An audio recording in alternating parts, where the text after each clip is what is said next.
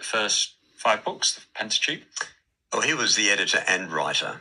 Okay. Yeah. So there may well have been written documents that he had available to him. Interesting. Which he would have integrated into what's called the Pentateuch now, the first 5 books of the Bible. So is it possible that God told Adam what he did and he wrote it down and got passed down the generations through Noah? What's your thoughts? Seems perfectly reasonable to me. They walked and talked in the garden, the Bible says. I can imagine Adam saying, "So, God, how did you create the stars? And what about this tree? How did you make that?" And I could just think it would have been just amazing. And Adam, remember, was a perfect man. Yes. No flaws, no faults. He had a perfect intellect, phenomenal capacity, like of which we just don't see today. Yes. But the problem is our thinking is so influenced by the evolutionary concepts. We think about the patriarchs as having swung out of the trees. But instead, they were giants of intellect, and we're just a pale reflection, I think, of what they would have been. Yeah. So I've heard it 2 ways. I've heard that Adam could have passed this down through the generations and then it got to Moses, or that God could have revealed it to Moses. But either way, the eyewitness was still there because it was God. Yeah. Do you have a preference on those conclusions? Is there No, I think that sounds great. You see, in fact, either way, you can go... I think both. Okay, yeah. Sorry, yes. I think both. Interesting. You have the early records are passed down. Now, it turns out that Noah's father, Lamech, was 56 years old when Adam died. So it's quite possible the record, the information, I'm quite sure they would have had writing right from the very beginning. Yeah. Went from Adam to Lamech to Noah, survived the flood, and Shem, Noah's son, was alive when Abraham was alive. Wow. So you don't get many steps. It's not like you have the Chinese whispers problem for thousands of generations. Not like that at all. Very few. Just a few generations. Yeah, very few. Then you're at Moses. Interesting. So we're talking about the ages of things, and we've said that written history, most people agree on written history when you talk about the birthday of Dr. Mark Harwood, when you talk about when World War II started, maybe even when the Roman Empire was, and further back. So people tend to agree roughly on Egyptian history, for example. I know there's some discrepancies. But what we're saying is you don't go much further back, and you get the start of all written history, and that was biblical written history. But some people want to believe that we can go much further back than that, and the way they need to do that is through these radiometric dating methods, which you talked about, having a number of assumptions. Yes, but assumptions that are driven by an initial belief. Yes. About the process of creation. Yes. Okay, so for the evolutionist, then, person who believes in evolution, the deep time, the millions and millions of years, is an integral part of that whole story. Yes. If you don't have that amount of time, you don't have time for evolution to have taken place. You can't have an ape turning into a man in just 1,000 years. It needs millions of years. Well, not even that's enough, as it turns out, but that's what they think. That's right. Yeah. But it's based on a belief. Yes. And the important thing is that the belief begins with the assumption you must explain everything in natural terms. Yes. And the reason is that they reject the supernatural.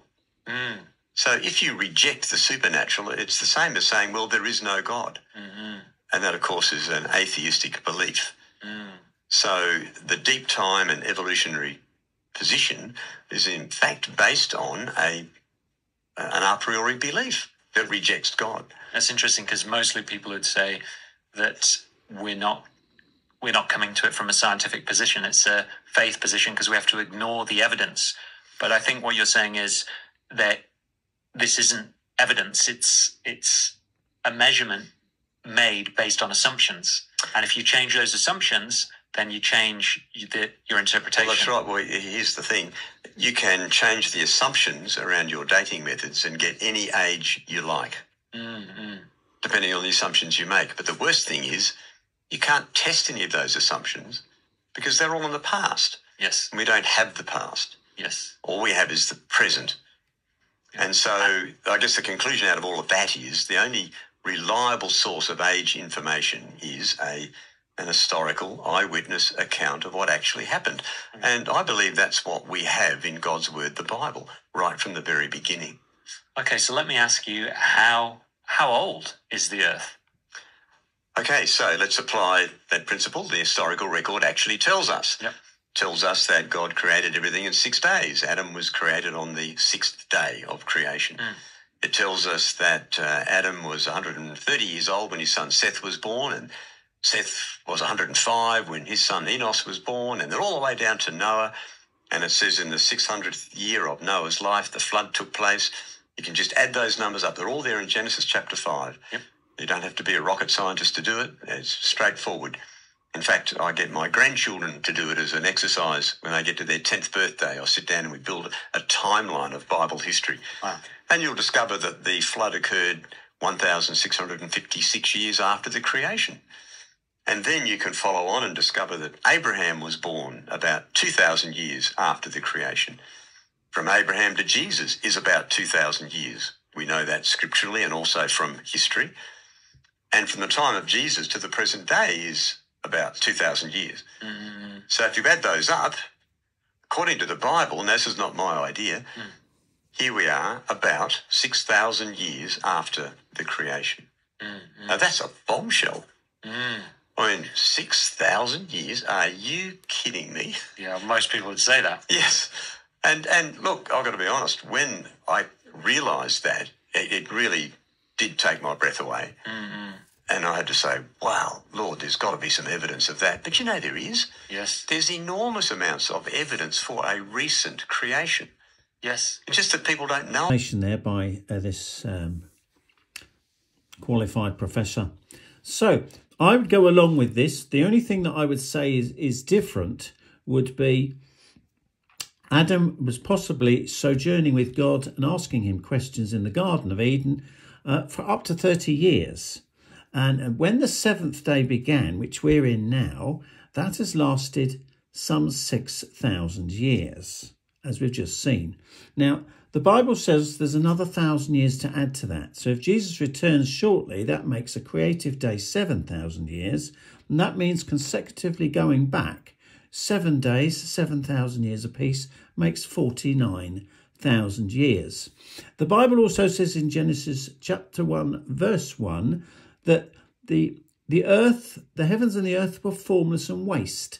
So the creative week begins with the transformation of the planet. The planet was already here before Genesis 1:1, and the universe was already here. So the transformation of planet Earth to what we see today potentially would be around about 48,000 years old. But that still indicates a very quick timeline, as this professor has been arguing. And it certainly doesn't help the evolutionists who need to have faith in billions of years. So we want to thank him and this particular channel for publishing this on YouTube. We have another one of these, and then we also have a video on the flood. Thank you very much.